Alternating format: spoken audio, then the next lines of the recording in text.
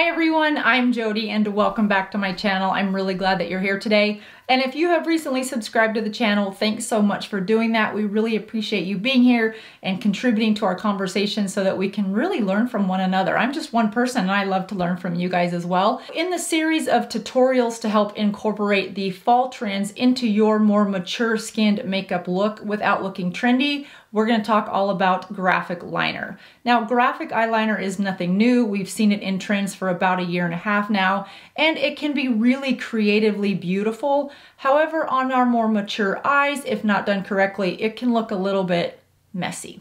And it does get messy, but I'm going to walk you through what products to use, whether you're new or more skilled at liner, and how to clean up the messes because they're going to happen. Rarely when you see somebody's perfectly lined wing liner or graphic liner, did they do that freehand? Certainly a lot of people can, but more of us cannot. And that's okay. Cleaning it up is super easy with just some of the tools and tricks I'm going to share with you today. And graphic liner can mean a lot of different things to a lot of different people. There's no rules in makeup. There's no rules in attire. In fact, I have on a romper today and I absolutely love it. I'll insert a picture, but just so you guys can see, I think this is by Club Monaco. And I just love it. It's wide at the bottom. Again, I'll insert a picture so you can see. But some may say it's not age appropriate. I don't care. I love it. And so, yeah, I just thought I should show you that because you're probably like, what in the world is she wearing? They look like suspenders or overalls. But no, it is a cute romper, super comfortable. So I wanted to share that with you as well. So you're not like, what in the world? So if you want to get creative and just break out of your normal makeup routine, or if you thought, gosh, I just can't get that winged liner to look the way I want it to, I'm gonna break it down very simply with the right types of products, brushes, so that you too can create a winged liner and just add a little bit of a graphic liner look. If you're ready, let's get started.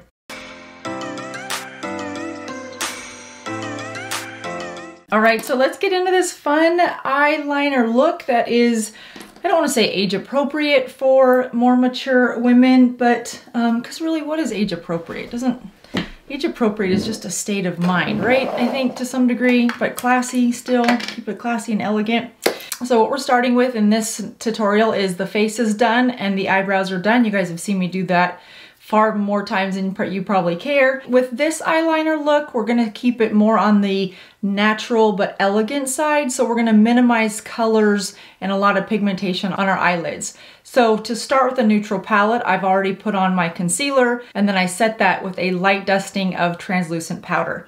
Next, I'm gonna go in with my Paint Pod by MAC, and this is in the color Painterly. I've shown this one to you guys before. It's my favorite. I use it probably every day that I wear makeup. It gives me a nice pale pink nude as a base so that when I don't put eyeshadow on, or if I just want eyeshadow in certain areas, this just gives a little bit of warmth to my eyelid. Now, if you have concealer that you like and you've already put concealer on and then set it with a light translucent powder, you don't need this extra step if you like the color of your eyelids once you've added concealer. Now, you can certainly look at all the different paint pods that MAC has. I don't use this as a primer per se for my lids. I use it more as probably more of a cream eyeshadow is what I really use it for. So I'm gonna cover the inner corner to the outer corner across the lash line and all the way up to the brow. I always have scissors handy because you never know when an eyebrow is just gonna sprout up like Jack and the Beanstalk. And now we'll do the other side. It just gives it a nice cream nude. And if you have oily lids, you could still use a paint pod. You'll just want to set this with a light dusting of a translucent powder to help keep it from creasing. And this eyeliner look today is not just for fall. This is gonna be an eyeliner look that you can wear for any time of the year. You can accentuate it and make it thicker and darker and more pulled out. If you wanna make it more from a day to an evening look, you can add different colors of eyeliner. If you wanna maybe go through the holidays and outline it with a little bit of gold perhaps for a special holiday party. This is just a nice basic template, and then from there you can get real creative with however you wanna accentuate it. But this will help you be on trend for fall, but not trendy. So hopefully that's helpful. So with a small tapered brush, I'm just gonna pick up this very light, it's called All Natural. It's just a light tan type color. Get off all the extra. And I just wanna slightly carve out a little bit of a crease, but not all the way into the inner corner, just about halfway. So I'm coming from the outer corner into the crease, and then back out. So a little bit of a triangle, if you will, starting with this being the point of your triangle, a little bit out this way, and then a little bit down. And then we're just gonna soften that color. And then I will get a brush to blend this out. This is really just to deposit the color, and then I wanna go back and blend. So again, from here, soften it out, outer corner of the crease. And then I'm gonna go back and find a clean blending brush, one that has a white tip so that I know it is a blending brush, and when it starts to not be white, then I know that I need to clean it. But I do have a few brushes in front of me that are the white tips, and I've said this a few times because it's such a handy thing to think about. Is that way you know that you can reach for it quickly and know that that's a blending brush and not a color deposit brush. Blow that out real lightly. We just want to add a little bit of neutrality but some dimension. Next I'm going to go in with some cream. This is by MAC and this is in the color Hush. And you can see how well it goes with that paint pod. So this is a little more peachy, more of a highlight shimmer. This is a flat matte color. So the two really look nice together. So this was my base, that matte color. And then I'm gonna grab a synthetic brush and I'm just gonna apply a little bit of this, dab it on the back of my hand so I don't get too much product, just on that very inner corner of my eye. Take what's remaining on the brush. I'm not gonna dip it back in because I don't want that much product. And we're just keeping that underneath the crease line, just in the tear duct area across the lower lash line, because we're gonna bring that eyeliner across the lash line, but not all the way to the corner. So we just want it to fade into this little bit of shimmer. Next, I'm gonna grab a small, flat, natural bristle brush, natural bristle brush. And I'm gonna go into my Natasha Denona Glam palette. So I'm gonna pick up some of the center eyelid color. It's just a darker brown, darker than what we put up here. This is what we're gonna use to define our under eyelashes. And I just wanna pick that up on the very tip of my brush because I want that to go right where my lash line is and fill in the gap, if you will, of my lashes. Starting from the outer corner. And I wanna only come in about halfway because we're gonna blow that out and soften that up quite a bit. But I just don't want to have so much focus on my upper lashes that it looks like they're floating. And this is where you get that nice, natural, soft look. So from there, we're going to go in and just grab a clean, fluffy brush. This is going to be my blending brush, and you can see it's narrow, and that allows it to go right where my lash line is without pulling that product too far down my face. Now, when you're picking out the color that you want to put on your under eye, you want it to be more likely warm. Even if you have more cool skin tones, you want to have a little bit of warmth to your eye look. You can also just add a little bit of warm brown to the outer corner if you choose a cool color. But I would stick to more of your earth tones, your neutrals for this look.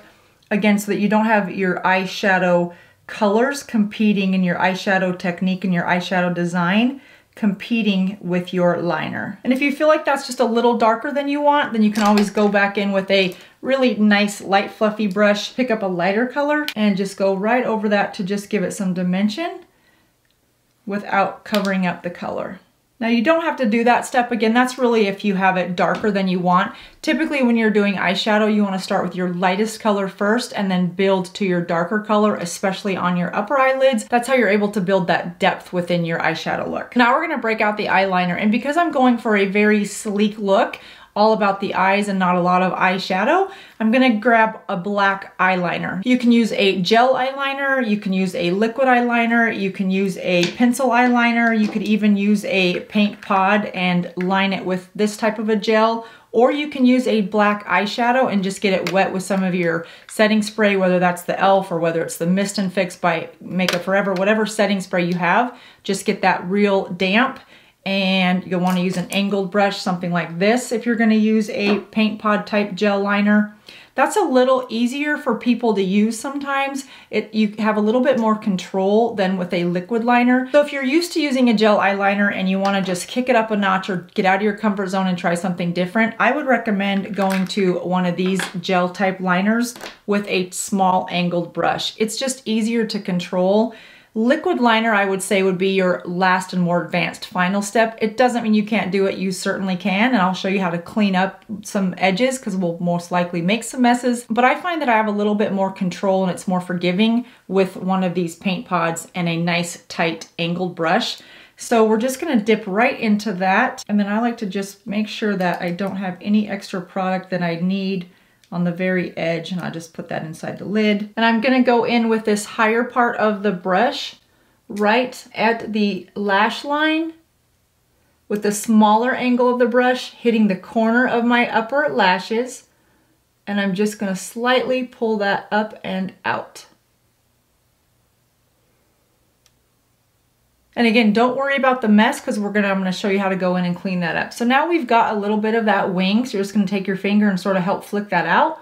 Now we're gonna go and take that same brush, add a little bit more to it. I'm gonna take the small side and go right above my lash line until I get to the center of my eye. And when I get to the center, I'm gonna bury that lightly into my lashes so that you don't see it after that. So we're gonna go back in and add a little bit more product. And I'm gonna use, again, the small side of that angled brush right where we did in the first step. And I'm gonna just go and pull that out a little bit more and add a little more dimension while I'm keeping that wing. Now, a lot of people say, well, how do I know where the wing stops? The wing can stop wherever you want it to stop. The thicker the wing, the farther out you want it to go before it stops, because it would look really funny if you were really thick and then stopped short. If it's really thin, you don't want to go too far out being a thin liner, because then it's just going to look like it's thin and just goes on forever. So the length of how far your wing should go really does depend on how thick of a liner look you want. So again, we're just gonna keep this sort of simple. You can see where I'm at this stage. I wanna go back in with this short side closest to the lashes. And I'm gonna pick up where I ended and come back out and just add a little bit of thickness. So I'm just tracing on top of the line I already have, just to make it a double line, if you will, to make it a little bit thicker. So I did it that way. Now I'm gonna just simply spin my brush and bring it back down, so that I'm always leading any deposit of color with the small side of the brush. Now it's fine that you have a little bit of a mess. I'm gonna grab a cosmetic Q-tip with the sharp edge and go in with some cleansing water so that's nice and moist. And we're just gonna go and clean that up and make a nice straight edge.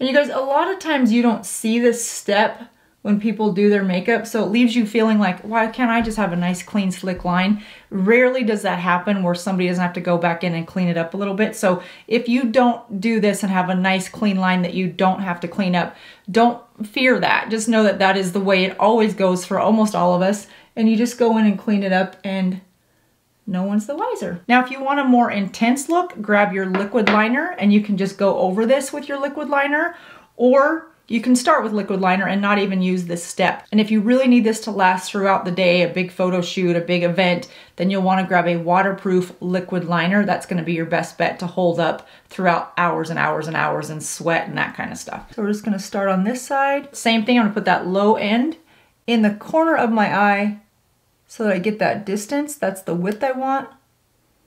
I'm just gonna ever so slightly pull it up and out.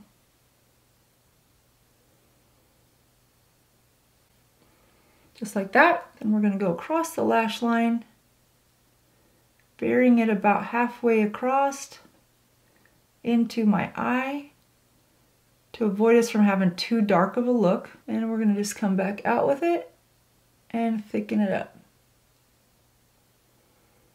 And then I'll grab a clean Q-tip, go back into my water, clean that up.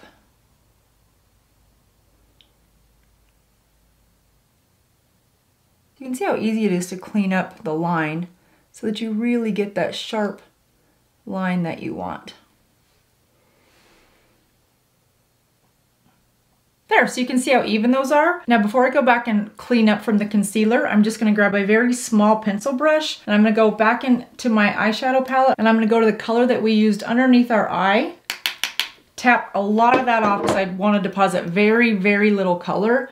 And I want to go at the bottom of the crease just on the outer side of the eye, just to add a little bit more shadowing and dimension, just so that it looks very shadowed. So just like that, and that's all I want. It just gives a little bit more dimension to the eye look. And then we're gonna really, really soften that out with some blending. I'll grab a clean, fluffy blending brush and just lightly, lightly, lightly, not moving. I don't want that darker eyeshadow that we just put to go really anywhere. I just want it to look as though there's dimension. Really softly, softly blur that out.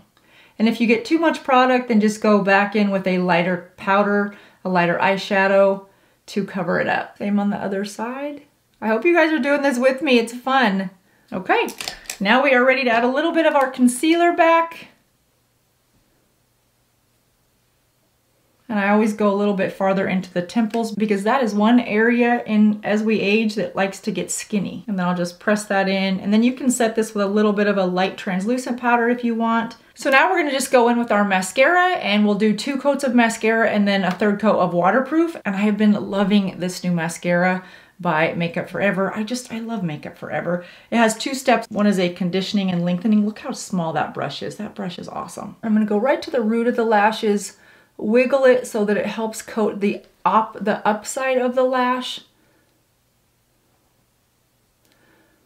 And when I use this mascara, I don't go in with that Clinique primer, because this acts as a lengthening and a primer. This mascara also helps contribute your look to that fluttery eyelash look that is all part of the trend for 2022. And the thing about this look that I like is everything else is pretty minimal. It's just a touch of flush color to the cheeks, and then that color a little bit darker on the lip. If you use a liquid cheek color, you can use your cheek color on the cheeks and then use a lip liner, and then use that same cheek color over your lip liner so that it's the same color, just a little bit darker, because you've added the lip liner underneath your lips before applying that cheek color, which is essentially what I did today. It helps keep everything coordinated without looking too matchy-matchy, but just a nice soft focus on the eyes. Now, if you wanted to have more of that fluttery eyelash look, you could do just this type of a look and leave it there, maybe minimal on the eyeliner, or you could really go heavy with your eyeliner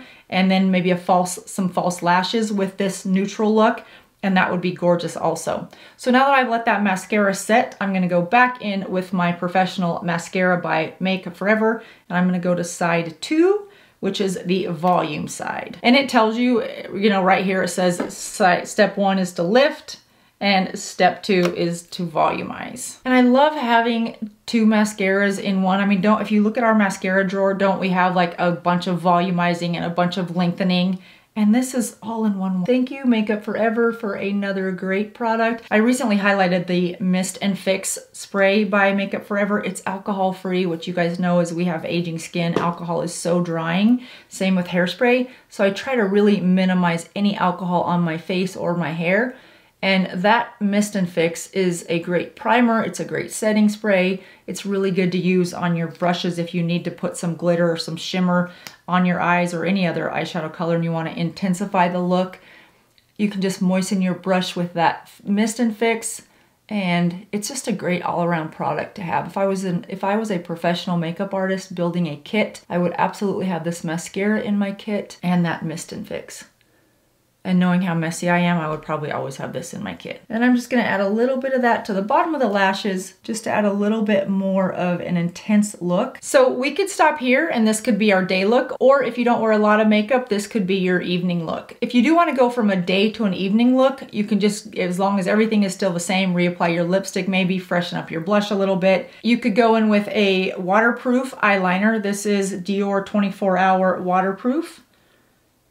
And we're just gonna go in and do a little bit of tight lining on our upper lashes from that outer corner. And again, this is really more of a nighttime look, but you could wear it for day too as well. And what this will do is intensify the darkness and the depth of your eye look, and it's beautiful. It's a beautiful look. If you wear glasses even in the day, this might be a nice touch. I'm just going from that outer corner, you guys, into... Now, if your eyes are set close together, then you'll want to only bring that eyeliner on your tight lining to about halfway so that the inner half of your eye on both sides does not have anything on the watermark. That really allows your eyes to be more open in the center. If your eyes are farther apart and you'd like them to look more closer together, then you would want to bring this tight watermark all the way into the inner corner of your eye, and that will essentially make your eyes appear closer together. I want to leave mine just about at the halfway mark because I like that big fluttery look for my eyes. So we're gonna stop there. And then I'm gonna go back in with my third coat of mascara, which is the waterproof, to ensure that my look stays, whether it's day or evening, and just give it a nice coat of waterproof so that nothing transfers underneath. And I'm using the Lancome Defensel's waterproof, and all these products will be listed in the description box below if you're curious as to which one, which color. And you can see that the combination of that professional mascara by Makeup Forever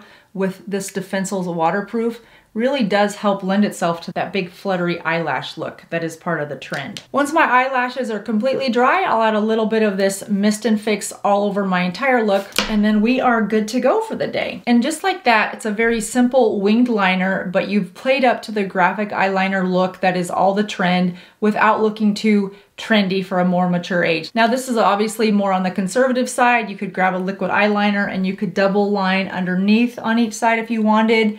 You could put another line across the top and pull it out a little bit farther if you wanted. You can get really creative. The thing about this graphic eyeliner trend is that there's no rules to it. It's almost as creative as you can be, and however comfortable you are being artistic, it is really, really fun and easy to play with. If you are looking for some inspiration and some ideas, if you have not watched Glow Up on Netflix and you love makeup and you love artistry and you love being creative, you guys have got to check out Glow Up. It's in season 4. I think it just started. It's great. One of the judges, she's a more mature lady, and she's from L'Oreal Paris. And in every episode, she has a different graphic liner look on her eyes. Sometimes she'll come out about halfway with a dark black liner, skip a little bit here, and then continue the black liner down below on her, not in her watermark, not at her lash line, but down below in this area. So get real creative. There's some really fun ways that you can play with your makeup. And if you have a friend or a girlfriend that just needs a little bit of a nudge or some encouragement to break out of their normal makeup routine and,